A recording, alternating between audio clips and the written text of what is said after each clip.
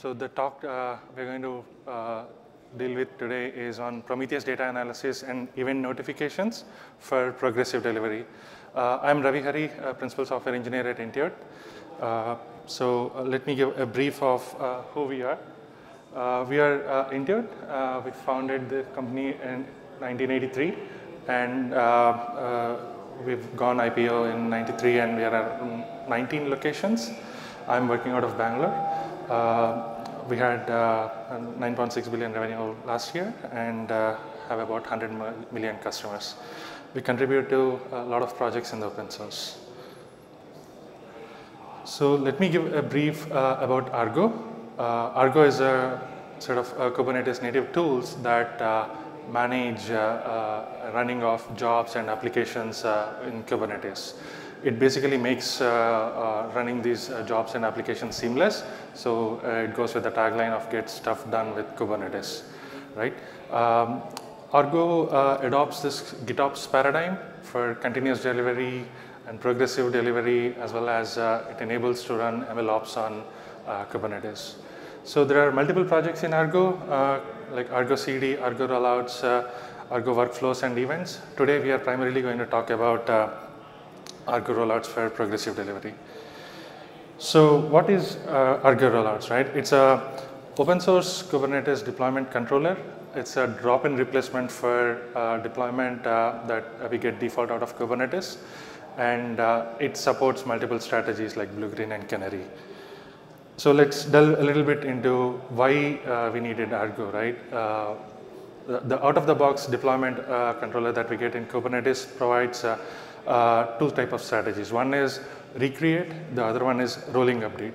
So with neither of them, we will be able to do Blue, Green, or Canary or progressive delivery. That is one of the reasons why Argo rollout stepped in, and it provided all these different functionalities.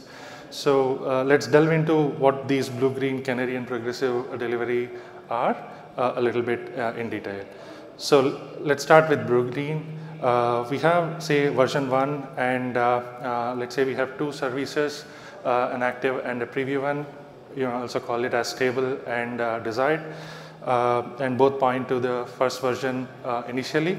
And as we bring in the newer version, the preview points to the revision 2, and if we test it out and everything looks good, then we can promote the revision 2 to be the stable version, and then the traffic from service in stable also goes to the latest version, that is revision 2. And then once we are comfortable with the revision 2, we can delete the old set of pods. So this is how Blue, Green generally works, right?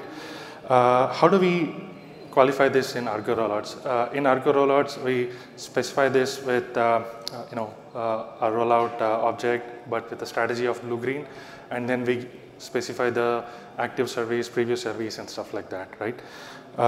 Let's look at Canary. In Canary, we have, say, revision 1, and both stable and desired services point to revision 1 initially. But as we start deploying revision 2 in Canary, the traffic percentage gets split into revision 2 based on the number of pods that we create in the revision 2. Say in a set of 4 pods, if a new pod gets created in revision 2, 25% of the traffic goes into that. The difference between this one and the rolling updates here is that rollout provides you with a lot of features to control this revision 2 at this particular point and do your analysis and testing, and only when you feel comfortable, you'll be able to promote it. Whereas in deployment, it continuously keeps updating the newer deployment, newer pods. As the newer pods are stable, it terminates the older versions and it brings up the newer ones continuously. Whereas Argo rollouts with Canary, it provides you with the ability to pause here and do your analysis. Now, once we are comfortable with this, we can promote more percentage of traffic, and after a certain point, we can delete the older version and completely step up with the newer one. So how do we specify the Canary deployment? We qualify that with a Canary strategy, and then we give the weights to it, and the weights can be distributed into different steps. Each step can have a different weight percentage, and we can qualify the pause duration, however long we want at every percentage of weight distribution that we are interested in. Now, an extension to this canary is ALB canary. We have seen that the percentage of traffic is dependent earlier only based on the number of replica pods that are coming up in the canary. However, if you want to do traffic routing as we are doing canary, what we could do is we can configure ALB canary and we can split the percentage of traffic that we need to send to the newer version, that is revision 2, and we can control it by configuring this in the traffic routing with Argo rollouts using ALB canary. So initially we can probably send 5% of the traffic, and later once we are comfortable we can completely send the traffic and completely shift the stable revision also to send the traffic to revision 2 after everything is stable. How we can specify this? We can specify this with the traffic routing configurations in the Argo rollouts as we have seen, and the analysis templates can also be used here to analyze how your traffic is behaving with the newer version of the pods, right? And in the ALB ingress, what we get is that if you see that there is an annotation that is introduced as the percentage of the traffic gets moved into the new revision, based on the set weight percentages and the steps that we give, the weight here in this ALB ingress for the desired service gets updated, and accordingly that percentage of traffic gets routed to the revision 2. So this is how ALB ingress with canary works. We can configure this with various types of other ingresses like Istio or Nginx and other things. Argo rollouts provides the plugin capability. Now we have seen different types of blue, green and canary, but what is progressive rollouts, right? So the ability to introduce observability into delivery process and controlling the blast radius of our delivery of the newer deployments constitutes primarily the progressive delivery, right? So what we could do with progressive delivery is that we can enable metrics that we are interested in to monitor as we are progressing with the revision 2 or the newer version of the deployments of the applications, and we can qualify which kind of metrics and conditions are successful and which are failures, and we can also enable auto promotion to the newer version completely in case of blue-green deployments, or we can roll back in case of the canary continuous analysis. If in case the newer version fails in any one of the steps, we can automatically abort it and roll back to the previous step. So, all these things constitute into progressive delivery, and Argo rollouts provides this automated features out of the box for you. So let's look at what kind of data analysis we could do with Prometheus to qualify a progressive delivery for an application, right? So let's understand how this works internally in Argo rollouts. Argo rollouts itself is a controller that manages these deployment objects as well as the replica sets and the services, ingresses and stuff like that. On top of it, Argo rollouts has an embedded analysis controller wherein we can define an analysis template as it goes through the list of the steps that we defined in the analysis portion in the canary strategy or in the blue-green strategy. It would take that analysis template and convert that into an analysis run. And at the time of analysis run, it goes and fetches the data from the desired metric provider. Primarily, we use Prometheus in Kubernetes. So it goes and fetches the data from Prometheus and then ensures if the conditions that we specify for success and failure, for example, the total number of requests that are successful or failed, or for example, the CPU usage on a container or the memory usage on a container should be less than some 80% and stuff like that. All those different sets of conditions that we want to qualify for a successful promotion, they can be evaluated, and then rollout proceeds further into the next set of steps as these analysis run continuously in the background or inline. So how we define an analysis template? An analysis template can be simply put, can be defined like this, wherein we write some Prometheus query. We just declare the Prometheus URL that we want to look for in the cluster as an environment variable. our analysis template can be as simple as this. Primarily, we just have to write our query and the condition at which we want to qualify it as successful, right? But if you want to get it a little more verbose and write additional details into it, we can qualify that. We can specify the Prometheus endpoint URL and the port in which we want to run, and how many times we want to run this analysis, as well as at what interval we want to run this analysis run. All these things can be specified and these can be injected into the Canary or blue-green rollouts. Right, so in blue-green, where we can use this analysis runs is primarily pre and post promotions. So primarily, once we deploy the revision 2, before we promote our traffic completely into the newer version, we can run all analysis checks and ensure the newer version of the pods are all successfully updated and there is no issues.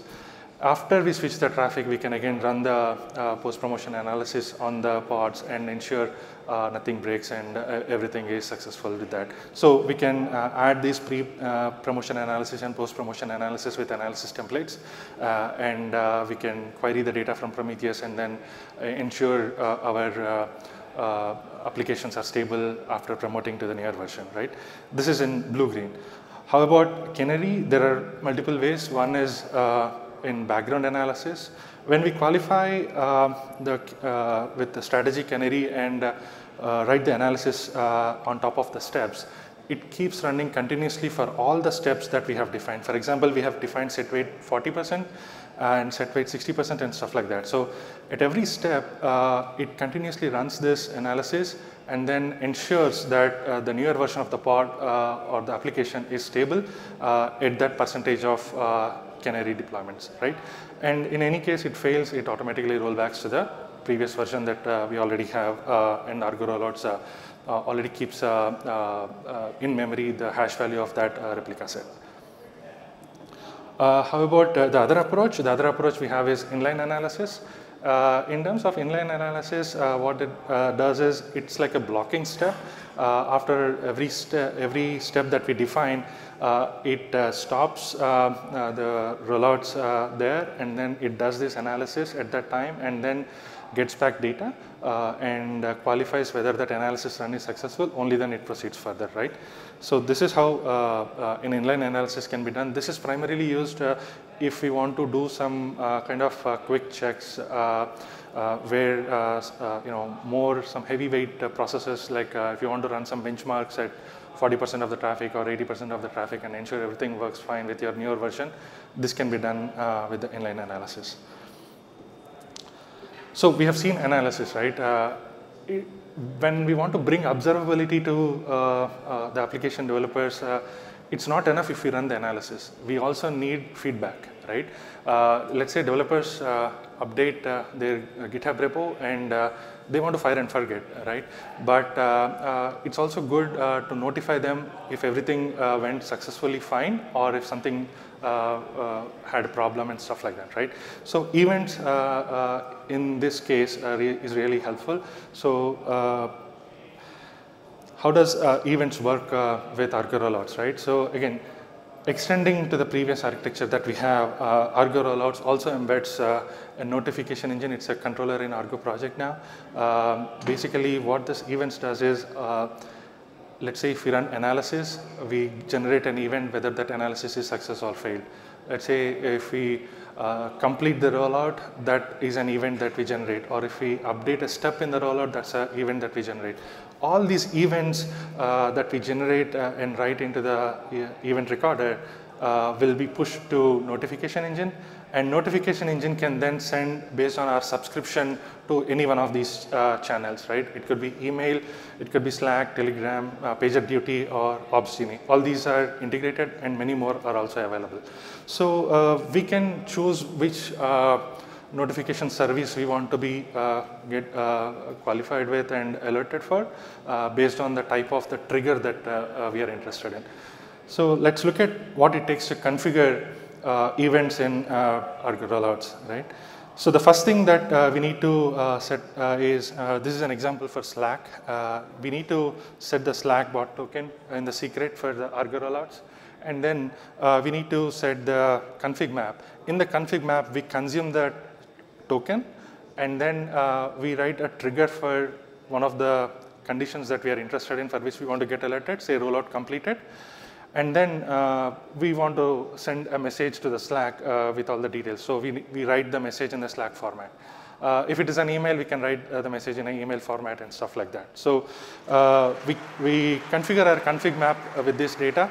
And then in the rollouts, we qualify with the annotations that we want to get notified on a specific channel, right? So we subscribe to specific triggers, and those triggers we can qualify this. This was until recently we were doing like this, and we realized that if we have to subscribe for multiple channels for same set of triggers, the cardinality here is high, and our rollout object becomes very clumsy, right? It's not pretty neat. So what we have come up with, we have come up with a new feature in notifications with a new annotation, where we can call that annotation as subscriptions. And here, for a common set of triggers, if you want to get notified for multiple Slack channels or multiple services, we can define them. For example, in the second case here, in the first case, we are getting notified for rollout updated and rollout completed on a Slack channel. But in case of failures, we not only want to get updated on the Slack channel, but also email. Then in the same annotation, we can write it with the new service description here, right? So with that, we get notified in case of failure events and stuff like that. Let me do a quick demo.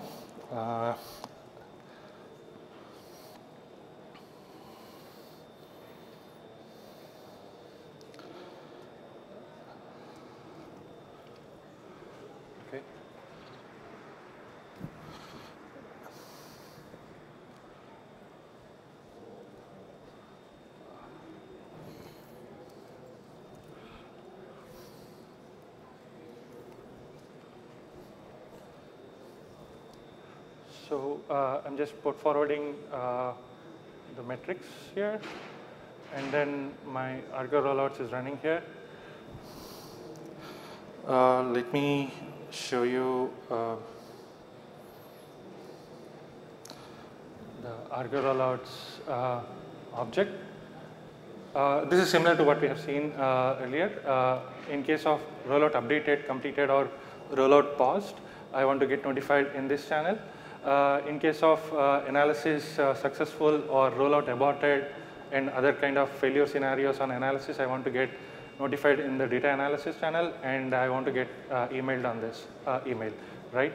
So in terms of rollout specification, this is a canary strategy, and in the canary strategy, I have set weight percentages and pause durations here defined, and here this is a success case for the analysis, and here I have a failure case for the analysis. Let me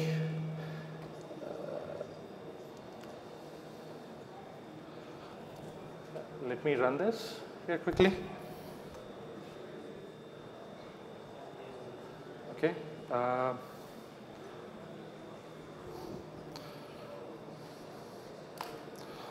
Let me show you the Slack channel here.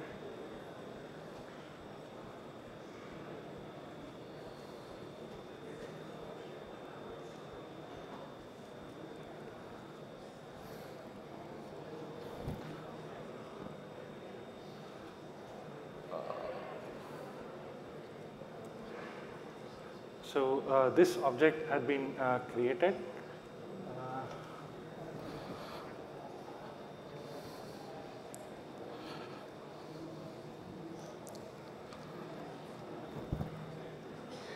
I'm not getting updates. Let me show you my recorded video. I just took a backup in case, for whatever reason, the internet connection is not great. Let me show the demo in my recorded video.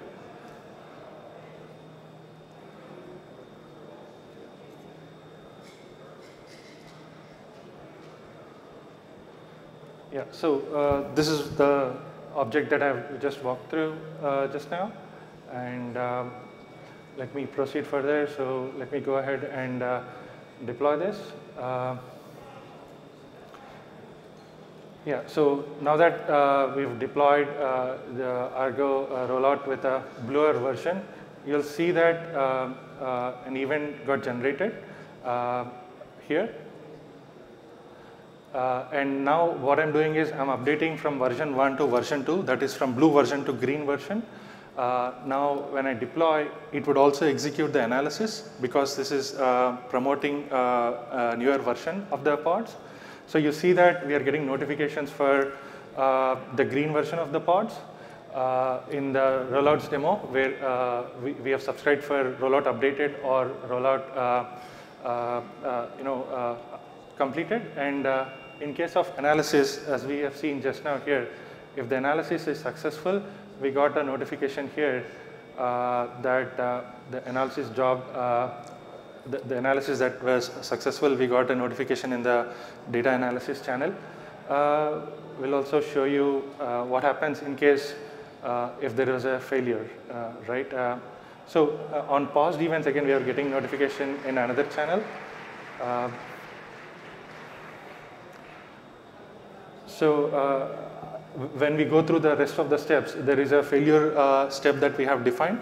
At that step, it would fail, and there we would see a notification coming primarily for us on the data analysis channel. There you go. So here, if you see, the analysis failed, and we have aborted the rollout, and we switch back to the previous versions. Essentially, we are getting notified with different color patterns. All these things you can configure in your config map on the colors and schemes and stuff like that. We have qualified 2 notification service channels. One is Slack. The other one we should also get in email. Let me quickly show you that. Yeah, so I'm getting notified in my email. So at this point, this was for the previous one, and the latest one is here, where initially the first analysis was successful, and then we ran into an analysis failure. So we got an event here, and then the rollout got aborted. So that is how we can configure these notifications and immediately get alerted and look into what has happened, right? Now,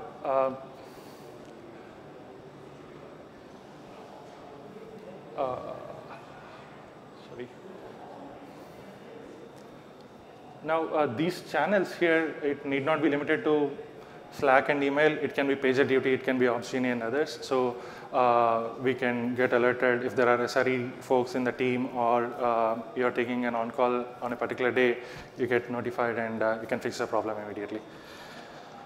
Yeah, that's pretty much what I have today. Any questions?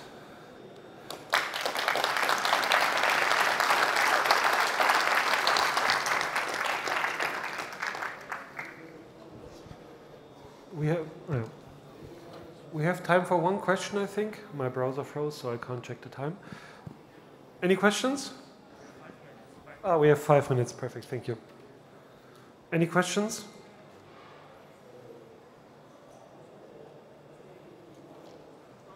We don't bite.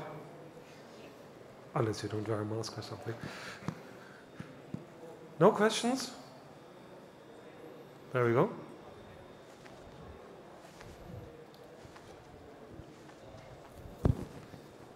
So thanks for the presentation. What I miss from the receivers, from the alerts, especially because we're on the Prometheus day, is the Prometheus Alert Manager.